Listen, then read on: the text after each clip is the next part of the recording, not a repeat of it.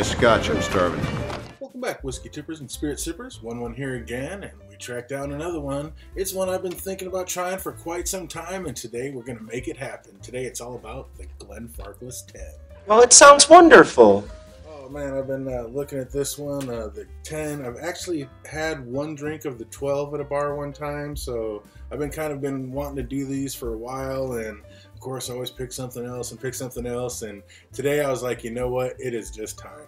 Glenfarclas, it's 10 years old. I heard a rumor that they actually might stop making this for a while, so I don't know if they're running low on supply. I mean, obviously they are, why else would they? But yeah, I believe I got this one for about $48.99, so just under 50 bucks. So this may be, other than the Glenmorangie original, I think this is the only one this is only the second one, the Scotch, that I've ever had under $50. So totally affordable. Almost, I guess, I don't want to call it a budget Scotch, but it's definitely like the budget end of their line. And yeah, 40%, so it's going to be a little low probably, but hey, I don't know. I've talked enough about it. Let's break into this bad boy.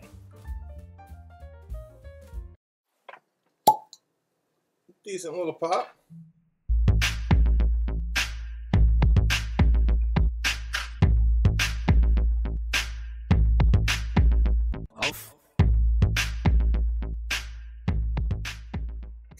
Look at that. Didn't spill a drop on the pour. Spilled some on the opening though, so we're even.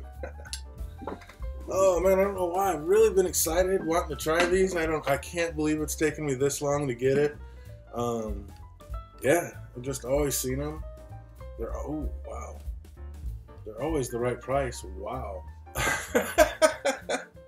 Yeah, I'm really excited to taste this. But you know how we do it. It's 10 years old, so we're going to let it chill out and air out in the glass for 10 minutes, and we'll be right back with you. Don't go anywhere. To the future! All right, 10 minutes is up, and we're back, and I am crazy excited because, man, just that little smell I took right before I went out of here to let it rest for 10 minutes, woohoo! It smelled amazing.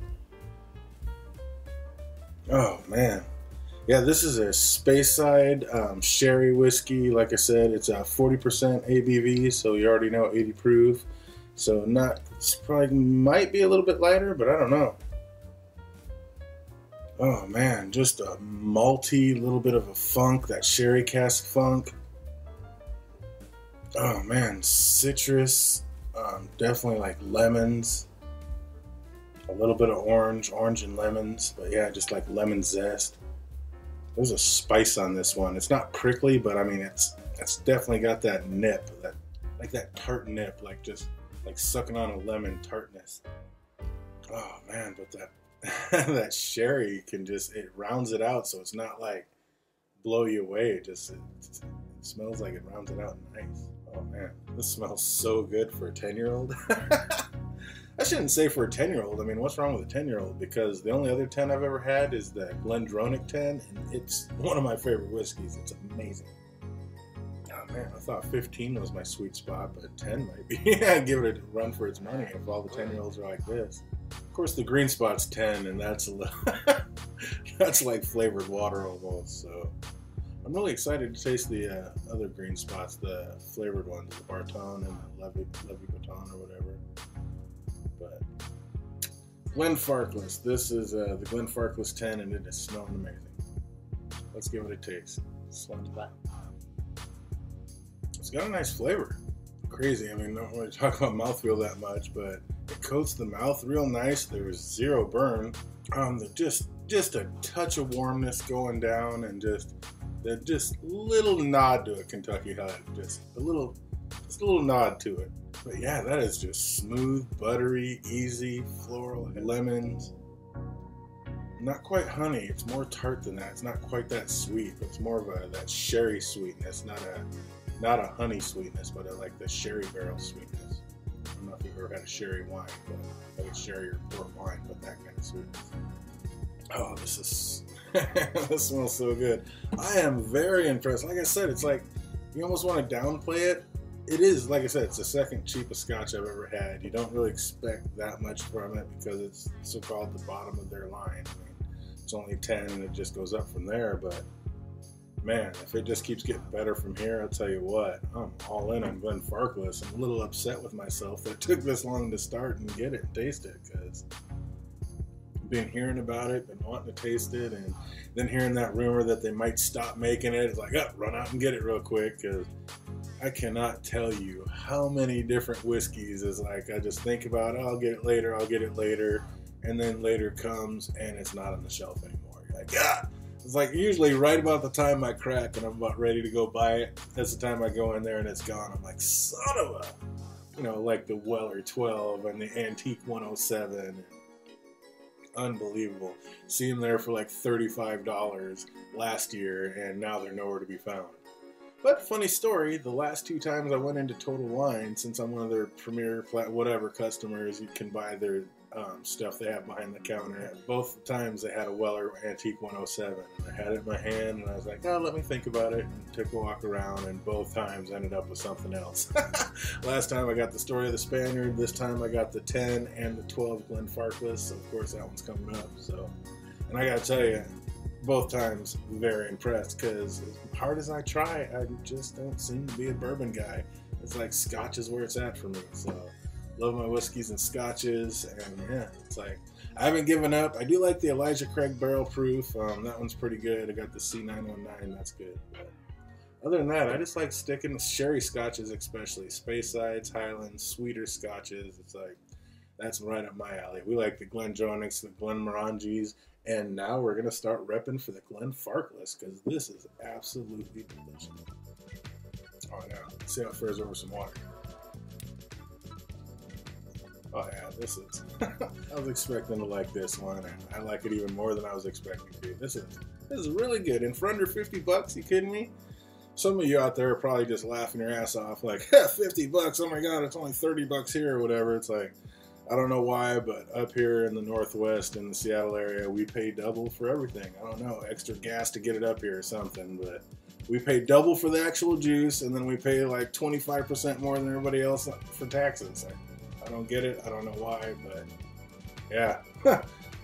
Keep those good roads coming, I guess, because are you kidding me? It's ridiculous, but we're not going to go on that tangent. We're going to keep it positive, because this is absolutely delicious, and I am loving it. Let's see how it is with one.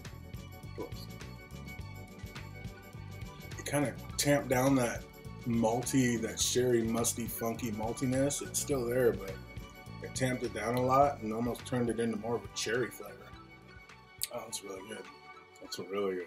Yeah, more of that, like spices and cherries. That is absolutely delicious. Third round, let's see how it fares over ice.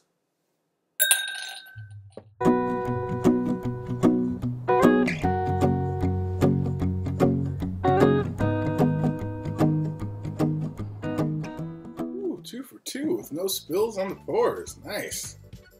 Nice big open mouth, open top, no spillage.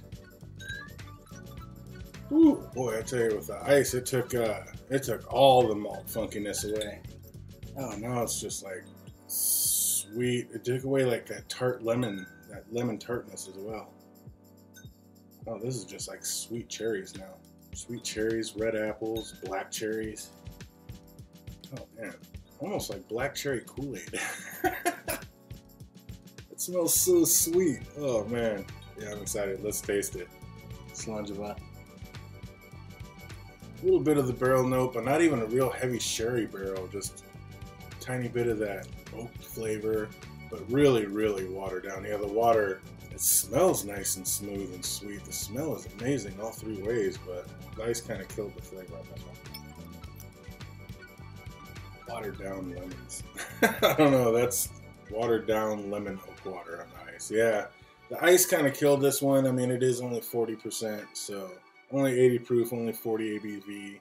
It doesn't quite have enough to stand up to the ice. It was okay with the water. The water kind of took care if you don't really like that overbearing sherry. It doesn't have the sulfur and that real heavy funk of the Macallan or some of the Glendronachs. It's not that heavy. It's a lot sweeter, but it is there, that musty funk a little bit. You put a little drop of water on that and it tamps that right down too. But this one is super sweet, smooth, easy.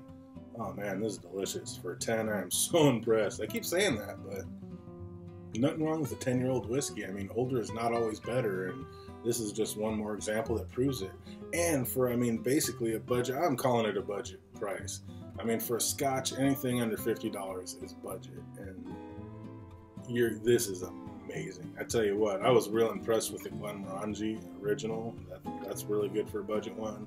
And this one, I tell you what, it just amps it up even more. This is delicious.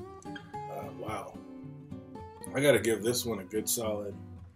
Oh man, this is like a good solid 8.7 out of 10. I mean, this is really, I am so impressed with this. I can't even, maybe you can tell, but I am super impressed with this. This is amazing. Glenfarclas 10 all day. I love it.